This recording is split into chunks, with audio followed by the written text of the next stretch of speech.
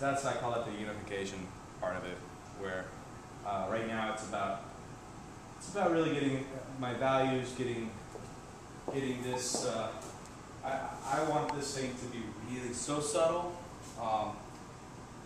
yet at the same time I'm battling against another surface that is different from this. This one here is canvas. Okay.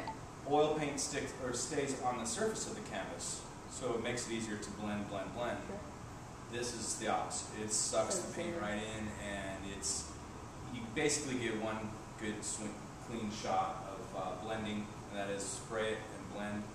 Otherwise, it'll lock it, and you get edges.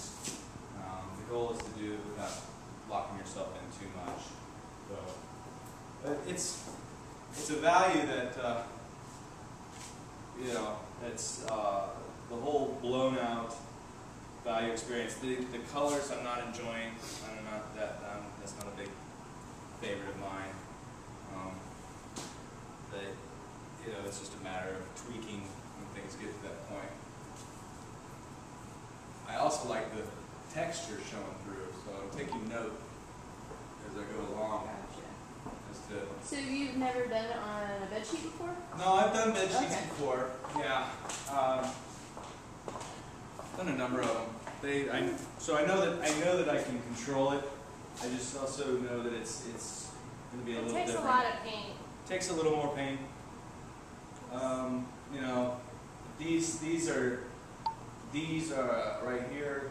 They never started like this. These are different, almost like an entirely different genre for myself. They're the super real, dramatic. These are the more, I don't know, deconstructed version of a face. It's about the So this is the same process as well, correct? Same process? Yeah, this just about the same process. Being that this was on canvas, though, I blazed through that thing in a night. And it was that I brought it in to about this level here in terms of sharpness and detail. And then, since it's on canvas, it was able to then be softened. But I can't necessarily, I started the two the same way, but I can't do that with this because of the because of the weave of the bed sheet.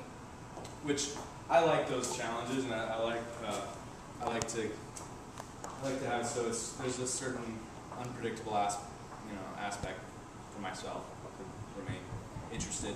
Yeah. And kind of the question. So basically, you still just don't even know what is how it's going to end up still. Yeah, because there could be a solution that I'm not thinking of yet.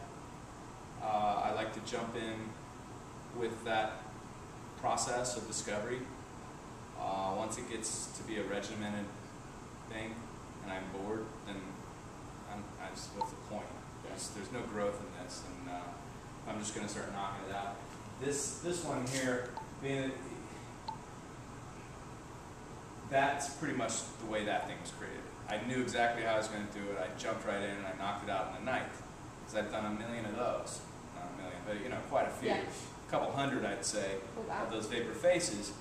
And it was one of those that I had a big canvas, and I'm like, well, I'm going to just start my painting night with one that I know that I can actually do right now.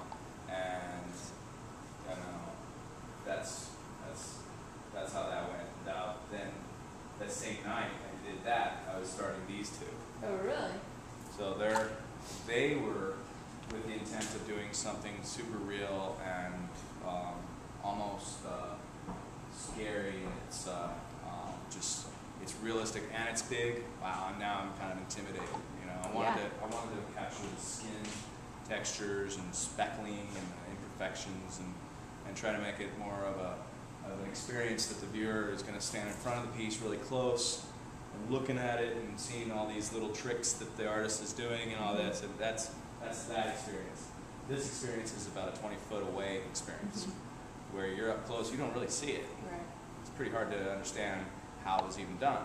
Step back, or you take a picture of it, which is wild. These really these vapors are one thing to the eyes, another thing to the camera, and that's that's a nice little.